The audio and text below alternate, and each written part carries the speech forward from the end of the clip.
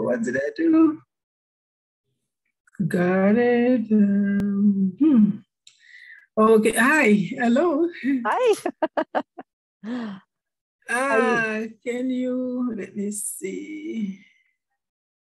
I need some voice. Hello. Can you hear me? Hello. Yep, Okay, I can hear you. Yes, I can hear you. Okay. Good. Yeah, so how are you doing today? Good. Well, Okay. Yeah. So, hello, my pride and joy. We have Josephine Jacques with us today. And gosh, she looks so beautiful today. Thank you. Trying. And grab my notes over here. Josephine has a new book out, The Blessings of Quarantine, Discerning Your Hidden Purpose During a Time of Confinement. Yes. Wow, that sounds like a very interesting book. Tell us a little bit about it. Okay, yes, okay. So when the pandemic started, like everybody else, I was going into a little panic about, what is going on here? Where is that world going? And started to get, really a little depressed about it. So I am a Christian, and as a Christian, I tend to read the Bible whenever something is going on with me. I go to the Bible and see, is there an answer about this in the Bible? Is it the end of the world? What's going on here? So I went back. I'm like, okay, gonna have to read the Bible again. So when I started reading the Bible, I was really looking for something that has to do with disease. Maybe, how did people deal with a virus in the Bible? Is quarantine in the Bible? Those were really the questions that I was asking myself. But when I started reading, and I'm like finding stories like Noah in the ark, I'm like, this is like a confinement for Noah. They're in the ark and I don't know, for some reason I always thought they were there for 40 days, because I'm like, it rained for 40 days. And in my mind, it's always been 40 days. So first time I realized it's not 40 days. They were there for 371 days. Like, oh my God, really? So that's how I came up with the idea of finding more stories. Once I found Noah, I'm like, who else was confined and for how long? So I ended up finding, and then I use some imagination, like with Jonah. I have a quarantine of Jonah in the belly of the fish. I have Daniel quarantined in the lion's den. I have Lazarus quarantined in the tomb, and then also Jesus quarantined in the tomb. So I picked up on stories like that and decided I was going to write about it. And then I was going to write, why did this happen, and what were the lessons for them, and then what are the lessons for us. Very like good. I know with Noah, I was like, they were in the ark, and he was his family was the only family there. He was there with his sons, 2 sons and 2 daughter-in-laws, and then the wife. So that would make like 6 people in that boat. So I have a lot of questions in my book, because I'm like, I don't know the answers, but I have the questions like, how did those women get along living under the same roof? Yes. And then what were they doing, and then how did they cope with the animals, all those animals being there? I know some people love pets, but then, like people like me, I don't really like pets. Unfortunately, I'm like, I don't know if I could deal with how would I, so maybe I'm like, maybe God was teaching people who don't like pets like me how to. That's actually a really good point you brought up, because you've got these people living there. Because during the pandemic, we had to make a lot of adjustments, like some of us didn't have time for our family members, but now we, the husbands and the wives, they never really saw that much of each other now. And I've heard of some stories of people, I mean, who really, this is the first time they're getting to spend quality time. But then for some people, it wasn't that good because, you know, they ended up with more arguments and stuff like that. And, you know, they ended up with a divorce or they ended up seeing a counselor, you know. So but anyway, my book is more geared toward good, you know, the good that happened. I'm like, you know, how, yeah. So I'm not ignoring that we had a lot of losses. You know, people have lost jobs, people have lost family members, loss of finances, loss of careers. But then I looked at the gains, like from being home, a lot of us have gained, you know, we save some money for on gas. And then we save time for not traveling back and forth to work. And I looked at, you know, like exercise. We use the time to exercise. I have Daniel's quarantine, by the way. I have it as a quarantine for healthy habits. So because of the way that Daniel always ate well.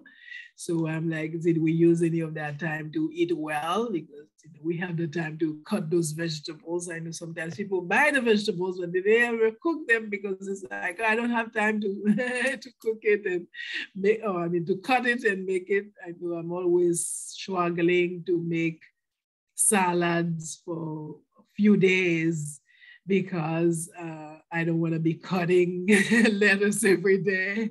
So things like that. So that did give us more time to be able to eat healthier and maybe to exercise while we didn't have to drive to work. Some of us, most of us, yeah. So yeah, that's the ideas behind my book. Good, good. Mm-hmm. So we know where the idea came from. That was one of my questions. So now you have this pandemic is kind of going away, but it sounds like there's still a lot of value in your book for how we can apply this to our lives even today. Right.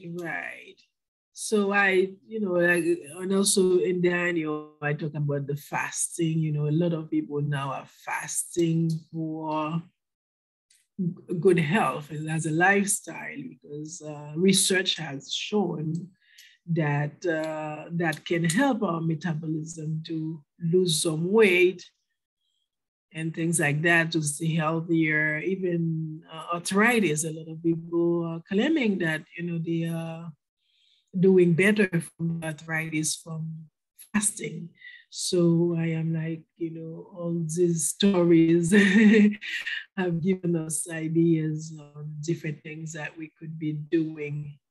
Yeah, and I have also like on Jonah being in the belly of the fish. I was like, what was God trying to teach us there too? It's like Jonah was a rebellious prophet because God wanted him to go and spread the gospel to that country, but he thought those people were too evil. So it's like he judges people that they're not worthy to be saved. They are not worthy. God should just let them perish. So I associated that with the fact that we still deal with people who are prejudiced with the gospel. Some people who won't preach the gospel to certain people because they're like, okay, these people already, you know, I already judged them. They're already not good. They're not but it's really for everybody. So I thought that came along at a time when we had the struggles with different races, like, you know, the Asian and then the blacks and whites. So I address some of those issues in the book also. You know, we are really all under one planet, and the virus did not discriminate. The virus didn't say, okay, I'm just gonna kill this bunch of people and then leave the other ones alone. It's all over, it's a global. So that's showing us that we all share, you know, that the genes of humanity. We're all humans. No matter how we look, we might have different colors, different facial features, and different hair, whatever, but deep down inside, we're all the same. And whatever happens to you, affects me as a human being. So I have a lot of, little lessons that way Good. about, yeah, the justice, social justice and everything in the book as well. That's good. There's a lot of variety in there. So you have 15 characters from the Bible? I have 15 characters. 15, yeah. So I know you said you like Joseph and his dreams. That was just incredible how he could spend all that time. And it's like, how did he do it without getting sad or depressed or upset? Right. So, I mean, right. it's easy to see he was upset and he did things he shouldn't have. I looked at his story as a story of courage, that he had a lot of courage. And he was, I looked at him as coming from a wealthy family, because that's what the Bible said. This guy had to work 14 years to be able to marry Joseph's mom, and he had acquired a lot of wealth. So he was a wealthy man, but he loved Joseph because Joseph was the first son of the wife that he loved, because he was tricked into marrying the older sister that he didn't like. But so the older sister was having all those children, but finally Rachel had a child, and that was Joseph, the firstborn. So when you love a woman, I guess you love their children more. So that was really, I don't know, but he had him in his old age too. I address that in the Bible. In real life, a lot of times when people have kids, or the youngest kids, sometimes people tend to have more affection for them, kind of, yeah. So, but the brothers were jealous, and they did that trick and pretending that Joseph died, and father thought he died and all that, but then he was never dead. He was in Egypt, but it maintained a very good reputation there. Would not touch that woman who wanted and all that. So it really did well. I like what you had said about them. The characters were confined. You talk about how they coped. You talked about the positive purpose. And do you talk about the outcome of all of that? They have their purpose. What was the outcome overall for each of them? Yeah, well, the outcome for each of them is like Joseph, for instance. He even said it that his brothers had meant evil towards him, but God used it for a good purpose, because it's from him being in Egypt, he was able to interpret the dream with the gift of interpretation of dreams that he had. He was able to interpret that dream for the king, that there was going to be a big famine, and they were to save crops so people would not die from the famine. So that's how he saved not only the people in Egypt, but people were coming from neighboring countries to buy grains from Egypt, and that's how they were able to survive. So if he wasn't there, so because I look at it too sometimes, when you have a child and you spoil them, sometimes they really don't have good coping skills, and sometimes they don't take for themselves because you spoil them, you take for them all the time. But Joseph, if he had stayed back, with dad, the way dad loved him and all that, maybe, he would not really have had all that coping mechanism and all the thoughts on how to solve problems that he had acquired from being in a foreign country, foreign land. Yeah, so that's one thing. And I know sometimes people are upset with God too, was like Noah. Well, people can be upset. They're like, well, why, did God let everybody perish except for Noah and his family? And I'm like, don't be upset because you are probably Noah's descendant if you were here. Mm-hmm. So your ancestors did not perish. They came from Noah. So, yeah, so that means you were chosen. If you're here, you were chosen. Um, so, but anyway, I guess, yeah, with Noah's story, it's like God wanted to start a new world. But I look at now, though, we see a lot of evil happening in the world. So I feel like that gives us a perspective on I mean, if you believe in the end of the world, I know some people don't believe, but sometimes I feel like Noah's story gave us a perspective that it might really happen. Yeah. And it was a prefigure of what's gonna happen with us, because some people would be in that ark. That now Jesus is the one who's got the ark, and it's good to get in his ark so we can be preserved from whatever will be coming in the future. So that's one of it. And let me see which other story I talked about. Oh, and Queen Esther. Oh, yeah. Yeah, this one, I call it the Quarantine of Beauty, because Queen Esther was a young girl, orphan, and probably beautiful, but she was not, well maintained, because her parents were gone, and I don't think the uncle who raised him or the cousin who raised him had that much money. But anyway, she was in that palace, and she did undergo a beauty treatment Yes, she did.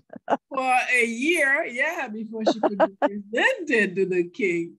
So I kind of use that to say, sometimes we don't think that God cares about beauty, but I mean, but that girl, to be presented to the king, she had to go through all that. So I don't think God is against the people who want, because I see sometimes people, we talk bad about people who go for a facelift or do this, do that, and go. But I don't think God is against that. And I feel like God was well pleased with us, keep taking care of ourselves, and, using all the science. I mean, I'm really not against science. I feel like God has created science, so we can use science to perfect things. So I do love that story of Esther going through the makeover, I call it. So, and during the pandemic, I did get some Botox treatments myself for my forehead. Got some wrinkles out. So I feel like, this is one thing that we could have been doing. We could do a makeover. Yeah. It's fine. It feels good. Yeah, instead of going into depression. Sometimes people go through depressions because of things that they could change. I mean, if the wrinkles on your forehead's making you depressed, and if you can afford the little Botox, then go get your Botox. That's fine. I don't feel like there is anything wrong with that. So is this the first book you've written, or have you written other books? No, that's the first book I've written. Yeah. And hopefully I write more books. I got more ideas. I've always written, I've always kept journals. Yeah. Since I was a little girl, I've always kept, I like to keep journals about different things. When I travel, I like to travel. And when I travel, I keep a journal of what I see in that country, what is different and what's the same. I always look for similarities. That's one thing I always try to look for. Unity in things, like, and then I always look, always ask questions. Why do people do this like this? People from this country, why do they do this thing this way? And why do other people do it that way? So I'm always comparing, and I love exchanging. That's the word. I love exchanging. I agree with you. I haven't traveled that much out of country, but when I go somewhere, I like to interact with the people that live there. I don't want to just be a tourist. I want to get into their lives and see what it's really like for them, and not just the surface part. So I agree. You should write your journals. That would be an amazing book of your travels. I would definitely read that. Yeah, it would be good too. Yeah. So from the time I was 16, I'm originally from Haiti, by the way, if you wonder where my accent is from. So I moved to the United States when I was 18. But before I moved to the United States when I was 15 and doing high school in Haiti, we had a program where we could have pen pals. So I had, so I kept 7 pen pals. Yeah, I had pen pals from Africa, from the United States, from Canada, from France, from India. So I had pen pals all over from the time I was 15. And that my whole thing was I need to know what how people living in your country, what do they eat? How do they dress like? What do the children do when they go to school besides learning how to read and write? And so I always enjoy that. And I have had the opportunity to meet some of my pen pals in person. Yeah, I met my French pen pal. I was in France, and then I met my pen pal from Finland. She came to the United States, and I was able to meet her. So yeah, it was a great experience. And my French pen pal, actually, we still communicate now on Facebook. We're on Facebook. We went from That's awesome. We went from writing to Facebook. Yeah. Oh, that's great. I mean, Facebook does help connect people all over the world that we wouldn't have been able to do otherwise. It's exactly excellent tool for communication. Excellent. Right. Yeah. So not to get off of your book a little bit, but kind of. So as you're traveling to different places, people are starting to travel now. What are maybe some tips you can give people to think about before they go somewhere? Yeah, well, personally, I'm still wearing a mask. So that's my number one thing. Yeah. And I always had like colds and allergies during those seasons. But since the pandemic and I've been wearing a mask, no allergies, no colds. So I feel like those are protecting us in a way. So I would tell people to keep wearing a mask if they're traveling. Yeah, to kind of, at least keep that. So keep sanitizing. Mm-hmm.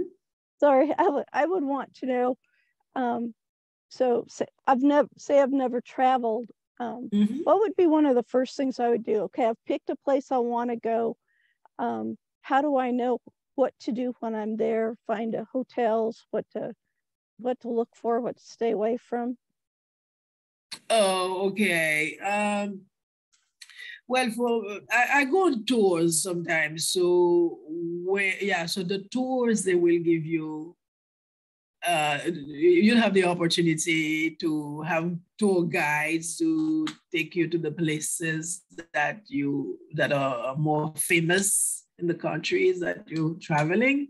I've gone to some trips alone, but a lot of times I always have friends in the countries that I travel who would direct me to on where to go, shopping and whatever. And then and I'm a nurse, and I've always believed if I'm traveling outside the United States, to make it to the travel clinic and see if there are any immunizations, like they have malaria there. If I need, so I always bring medications with me for if and they'll end up with diarrhea or something like that, like antibiotics. Idea.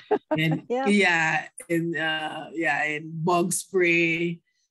So yeah, so I think that those are good ideas. They still stand, still go to a travel clinic and see what is more predominant there and what you should, health precautions you should be taking. That's a really good idea, doing it as tours, because that way you're still with a group of people. You can see things on your own, but you kind of get to, hear what other people are seeing too. And right. Their viewpoint. They're like, oh, did you see this or did you see that? And right. That's a good idea.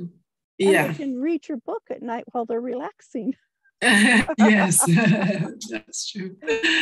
Yeah. You always need a good book to take with you. Yeah, I always take books with me. I always read in the airplane, and I made some connections in the airplane. Sometimes people wonder, what are you reading? You look, you look lost in your book, and I'll share books sometimes, and it points people out some good books that I've read. Yeah. Oh, nice.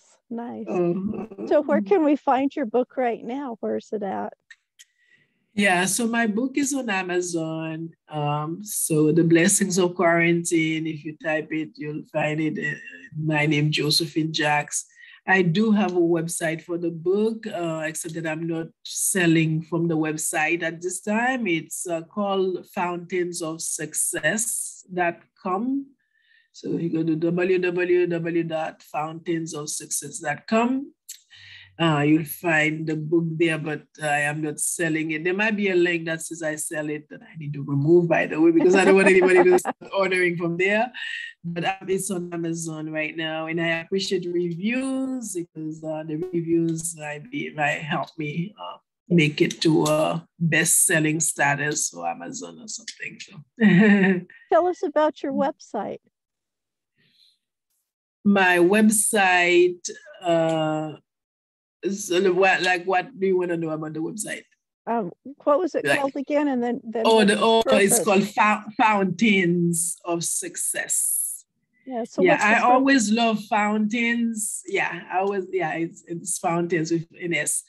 I always love fountains. I've always been fascinated by any body of water, waterfalls, fountains. I've always had a fascination for those. So that's why I decided to call my book company, Fountains of Success. I wanted to succeed. It's kind of a prophecy on myself. I don't want to fail. I want to call it Fountains of Success. So that's where the name came from. Cool. So is it just a website for your books, or are there other things on it?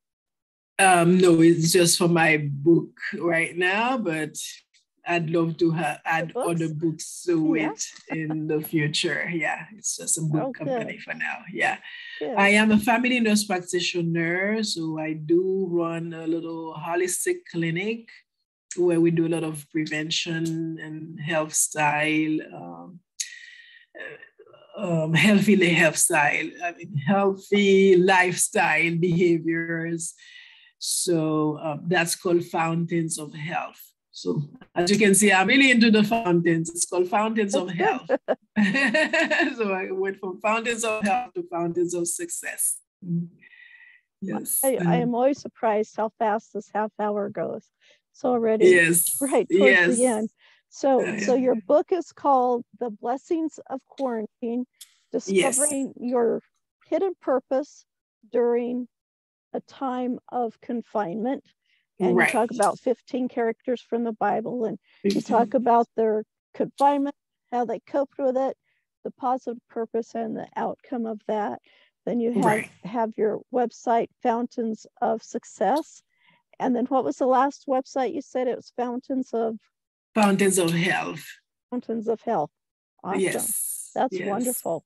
Yes. So go to Amazon and buy Josephine's book and go to her websites and see how she's doing. I thank you so much for coming today. This was really fun. Thank you for inviting me. I appreciate it. Yeah, I appreciate it so much. I'll put the links in the Facebook chat there, and I just want to thank our audience for showing today. Be sure and go out and get her book and go see her Fountains of Health if you want to learn more about preventative. Preventative care is some of the best care out there, I believe. Oh, thank you. Yeah. Okay. All right, so we'll see my pride and joy later. And thank you for being with us today, and see if I can get my stuff to work here. Thank you for inviting me again. I really appreciate it. Thank you. Yeah, when you're ready for your next book, let me know and we'll talk about that one too, okay? Okay, sure. Thank you. All righty, bye-bye. Oh, okay, bye-bye now.